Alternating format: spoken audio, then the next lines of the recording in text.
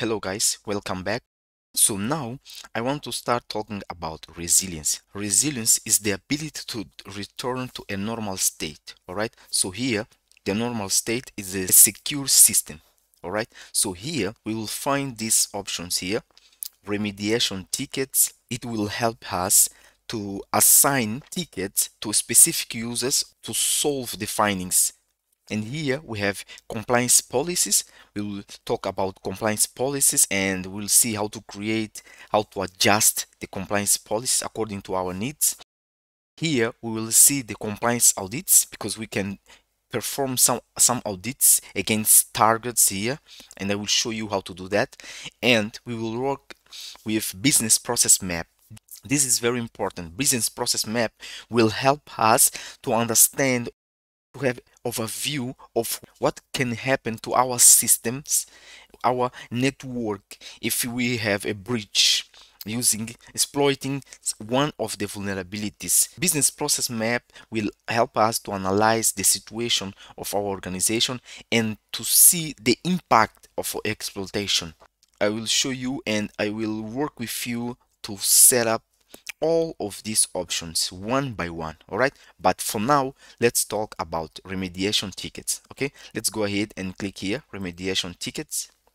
So we have no tickets here and we cannot create tickets from here because we want to assign a task to a specific user or ourselves to solve or to fix a vulnerability. Okay, so what we need to do, we need to find the vulnerability we want to assign to another user, and from there we can assign that vulnerability to a specific user. All right, so for that we need to go to scans. We can go to results, to vulnerabilities, or even to reports. Let's go to reports. All right, so here let's select this one, Metasploit table. Let's select this report. Let's go to results. Okay, we have here the results. We have the results and we have the report. The next step is to fix the vulnerabilities. Okay, but to do that you won't be able to fix by yourself all of this because I'm sure that you don't understand all of this, because here we have vulnerabilities regarding to many things, many different things. Okay, databases, protocols, and so on. So the idea of this, you won't be able to fix all by yourself. Oh, depending on the number of the vulnerabilities detected during the scans. Because if you have a list like this, okay, if you have a big list, it can be hard for you. But if you have a different department, IT departments in your company, in your organization, you can assign the specific vulnerabilities to the specific departments. All right, so let's suppose, for example, OS end of life detention. Let's work with this one. We just need to click, and after that we need to click this icon here.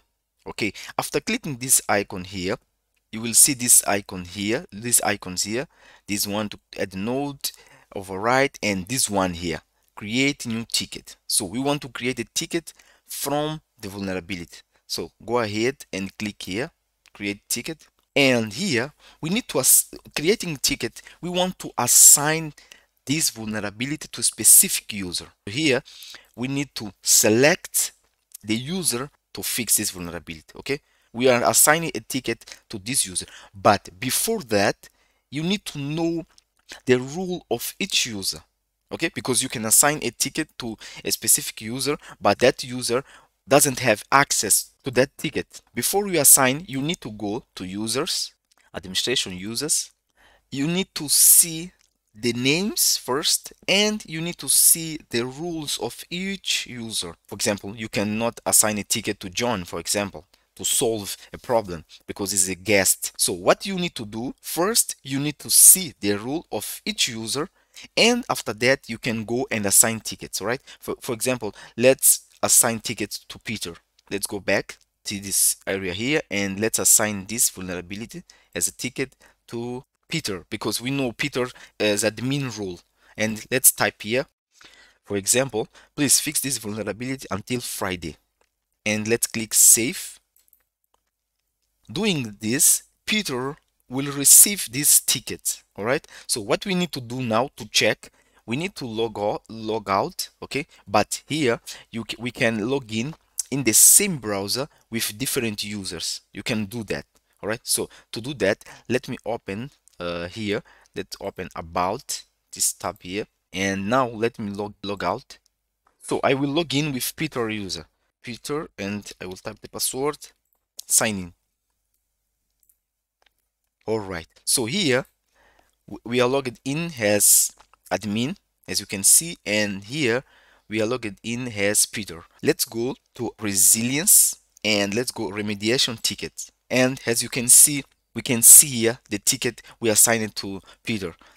Assigned user Peter, because here, okay, assigned user Peter, modification time, and here, as you can see, we have here the status, and here we have the actions icons. Okay, here, as you can see here, the status is open, so Peter can come here to this icon to edit ticket, and he can change the status here to fixed, to closed. Okay, he can change. But for example, let's suppose that the ticket is open, so now the status is open, and here let's click fix it, because Peter and admin user who assigned this ticket to Peter has access to this ticket. Okay, I will show you in few minutes. So if Peter changed the status to fix it and he tried to save, he won't be able to save because he need to provide a note for this fix. Okay, let's type here, for example, I fixed this vulnerability upgrading the OS. All right, so now he will be able to save. All right, and you can see the status here, fixed. So now if we go back to admin user and we go to resilience remediation tickets, as you can see here, the status changed to fixed. So now the supervisor or the user who assigned a ticket to Peter can come to actions and can see here, or can check, can go to the system to verify if their system is already upgraded or not, just to confirm. And after that, let's suppose that Peter fixed this vulnerability, and now the supervisor can come to here and change the status to close, for example, closed. Okay, and type here closed ticket. All right, so it means that the supervisor saw Peter's note and confirmed that the vulnerability was fixed. So after that, you as supervisor can come here to close, to not for close, and type here something, closed ticket. Okay, problem solved. All right, so now you can go ahead and click save. As you can see here, the status changed to closed, and here, as you can see here, even for Peter, the status changed to close. All right, so this is how you assign tickets to specific users in order to fix this vulnerability. All right, let's go back to reports here. All right, let's go to Metasploit. As you can see, you can see ticket here, so I don't need to worry about this for now because I assigned the ticket to specific user to fix this vulnerability. All right, so that's all for now. See you in next lesson.